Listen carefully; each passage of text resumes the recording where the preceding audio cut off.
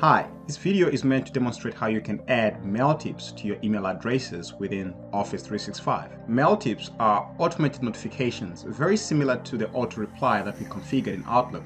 The only advantage is that they do not wait for an email to be sent in order for them to be triggered. MailTips are actually triggered the very moment you type the recipient's email address within your email. Alright, so let's go ahead and look at how we can configure a MailTip.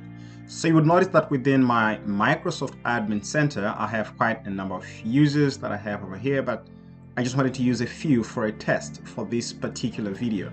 So if you would go to, I think, the users area, you can always go to the active areas and you can search the user that you actually want to locate.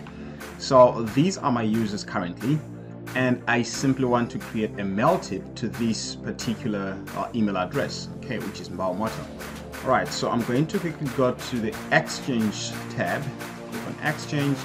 This is going to take me to the mailboxes area. In the Exchange section, I will quickly go and click on Recipients. Okay, from Recipients, I'm targeting for the mailboxes area. And notice that here, you would simply have a list of users and their email addresses. You can still use the search area to simply search the user. If you happen to find out that the user you're looking for isn't listed in this very first section. Cool.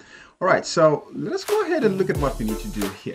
I'm just going to go and select Mbaomoto, and once we have that selected, that particular email selected, we'll go for the MailTip area.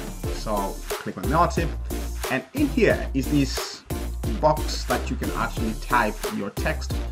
You have to remember that the MailTip text is a maximum character of 175, so it can't go beyond that. So whatever the notification really is, so in this case, just want to quickly have something like that. Okay, I'll be back in the office on Monday, contact this email address for emergencies and so on. If you're happy with this, you go ahead and click on the save button.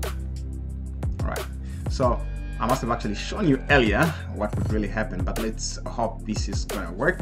But if we had not yet configured a MailTip to this particular email address, and in any normal circumstances, if you open in Microsoft Outlook, if you'd go and type that particular recipient and click on that particular recipient, you notice that it doesn't actually give you a notification.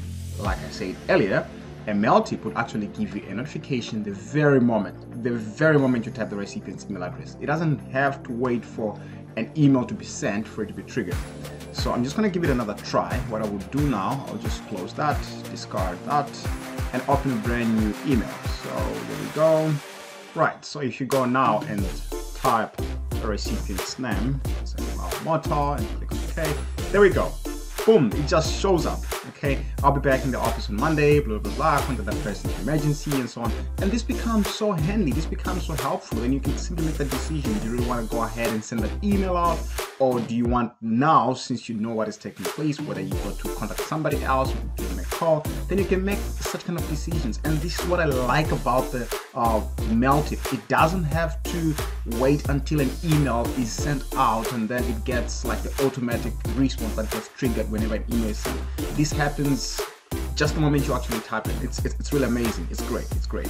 So this is something that you may love to use as you're working in Outlook. And if you back in Office and you want to get rid of these, you would simply go to your recipients, got that particular recipient with the MailTip, and from the MailTip section, you would go and simply take that off. You don't have to mind the HTML characters. These are simply brought in the very moment you type your message in the very first place. Thank you, and see you next time.